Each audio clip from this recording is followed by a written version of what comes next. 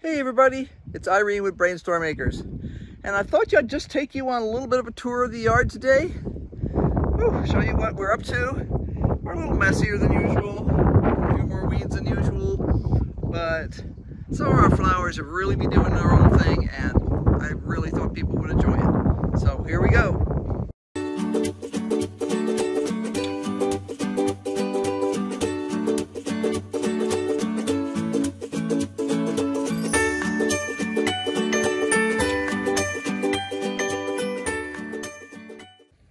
We have one of the best collections of violets and some other perennials than we've had in a long time. Here you can see our first bloom on the lupin. It's gorgeous. Gorgeous, gorgeous. This is columbine.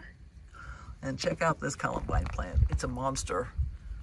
Just huge, humongous. Look at that. Isn't that pretty?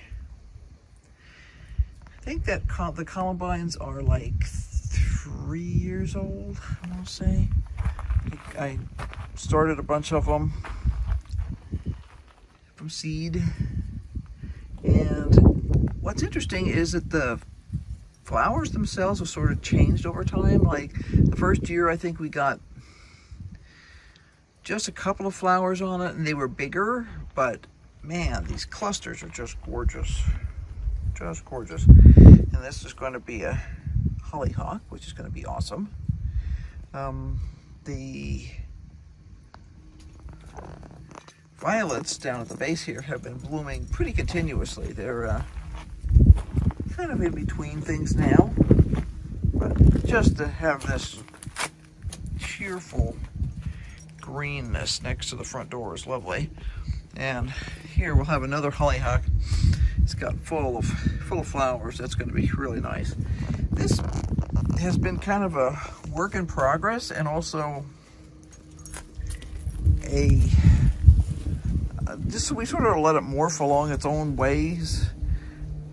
There have been snapdragons that self-seeded in here. There's been all kinds of stuff that have self-seeded in this pot over the years. I have specifically planted things a couple of times. I think the only thing we have in here right now is violets, and earlier it was just gorgeous with violets. So, but it's nice that this hollyhock self-seeded in there, because that'll protect it from gophers and such. The only thing that could possibly mess that guy up now is squirrels. So yeah, that's doing really well. On the other side of the we're busy licking our toes right now, but on the other side of the front door, I used to have another columbine there, and it died last year when the water system was cut. I have not really redone the water in here yet this year. I kind of just played with it a little bit. You'll notice there are some violets and stuff that have been chopped off back here. I don't know whether that was a rat or a squirrel. I did see a squirrel the other day. I have not seen it since. I am watching for it, because if it comes back and I see it, I'm going to take care of it. It's going away. They are our biggest, most destructive problem here. These are chrysanthemums, and the ancestors of the plant that are that are now there. I have no idea what these colors are going to be. I had several colors, and due to water difficulties and some invasive stuff that chewed on things, I'm not sure. It's going to be interesting to see what these colors turn out to be this year. I did transplant in right there as another columbine. That self-seeded into a pot and wound up out in the greenhouse. And when I was starting to water pots this spring to use them for other things, magically that popped up. And yeah, so hopefully I specifically put it where the watering line was giving a nice amount of water, and put some mulch around it. So it seems to be doing really well. I can see that there's also some marigolds coming up in here, and that will be our traditional marigolds. Confusing the camera here. That'll be the traditional marigolds that we grow from the same seeds every year. This area here has a mix of this is a weed. I need to get him out of there. Yeah, there's a lot of weeds in here, but there's also, like, this is bachelor button. There's some violets, a little bit of grass. I pulled all the grass a couple of weeks ago, but obviously, you know, more comes back. Here's another marigold that's coming in. So, yeah, we'll have some interesting things coming in here. I do need to start some more flowers. One of the things you have to watch is the differences. Like, okay, this is a weed, but this is a bachelor button. So it's that attention to detail when it comes to what's a weed and what's a bachelor button. And this is yarrow, which we consider to be a plague here. So that gets pulled out too. And this is obviously some grass that just blew in when we were pulling weeds somewhere else. I can see a few of these plants are showing a little water stress, so I need to increase the amount of irrigation over here. I need to run some new lines in this front section here. I lost those lines last year when they were chomped. But generally pretty pleased with this. Section over here, this is the lavender. This was a really scraggly, unhappy looking little lavender cutting. I think this is 2 years old now. And I trimmed off the blooms and dead branches from last year, and obviously it looks pretty happy now. We are irrigating here, so. And this section over here is our perennial bed, which is kind of a mishmash right now. I cleared the weeds out of here a couple of times already this spring, but they're back.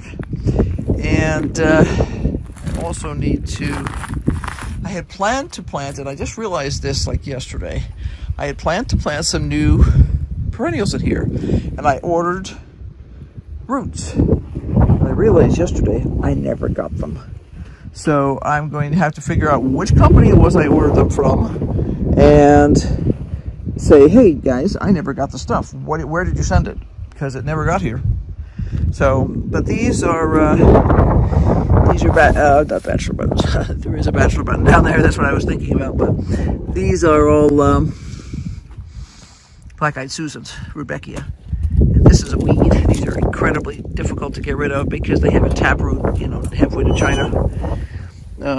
This has been cleaned out multiple times this spring so far, but things keep coming back. I need to get these guys out of here again. They are a wildflower. It's kind of a pain. Nothing cool, just a weed that's very tenacious. Let's see. These calendulas were self-seeded things that I found in random buckets in the greenhouse. So I went ahead and transplanted them out here when I needed to use those buckets for something else. And this thing over here is a weed. That's a solanum nightshade family, and it's prickly and it's obnoxious. I need to have heavy leather gloves on. And this is a self-seeded hollyhock. So that should be giving us some good flowers this summer. I need something, and I'm not sure what. I think that may have been some damage earlier, maybe when we had some frost or something. But I need to give it a little bit of TLC, a little bit of fertilizer, because it should be the same kind of green as these Rudbeckias, and it isn't. So I can see there's a little bit of a couple of weeds in there I need to pull. But other than that, this perennial bed, my plan this spring was to add those other roots that I had ordered. I don't even remember the names of the darn things. I know that one of the things I ordered was a clematis, because I was going to raise the height of this fence here and let it run on there. And yeah, it never came in. So I did send somebody money, so we'll see what happens. I'm going to basically tell them I don't want it at this point, because now we're into too much of the depth of the summer. That needed to go in earlier, but always annoying. Let's see, our iris garden is done, but not everything in this is iris. So I need to re-pull again weeds. I've got stuff growing up in here again. That's mostly wild stuff. I have to sometimes we get some self-seeded plants in here. I will need to pull out some of the weeds in the grass. That's a weed. And I don't want this. These are wild daisies. I don't want them growing in here. I discovered the hard way that they are too invasive, and therefore they need to come out. But usually what I plant here is I plant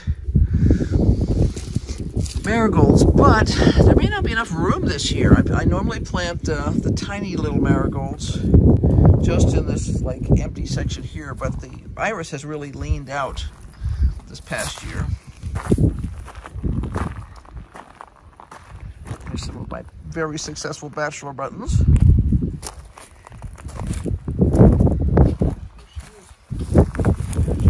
And let's see, these are wild sunflowers, which I don't want in the flower beds.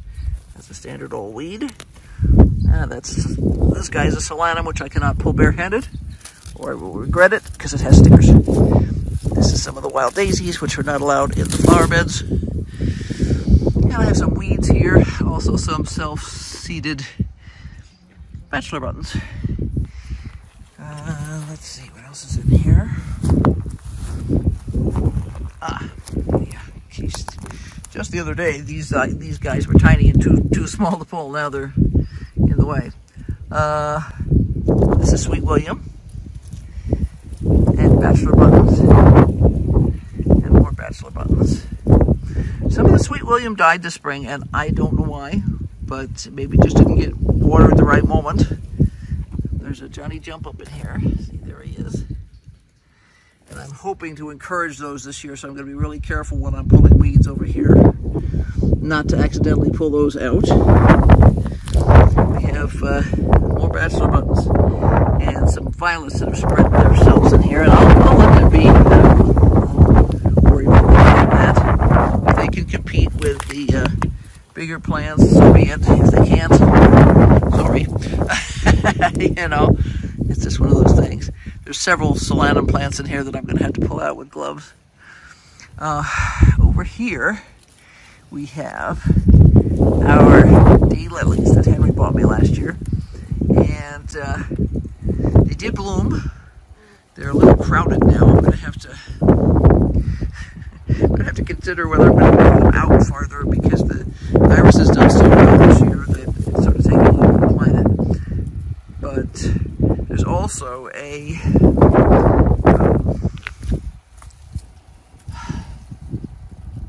see, that's a columbine. I'm looking at the other bed over here, trying to decide what this is called. This is a lupin over here. This one. There's another lupin flower in here, which is now kind of buried under everything, which is not good. These are obnoxious little weeds. If I can pull them young, they're fine. If I let them get big, they're hard to get out.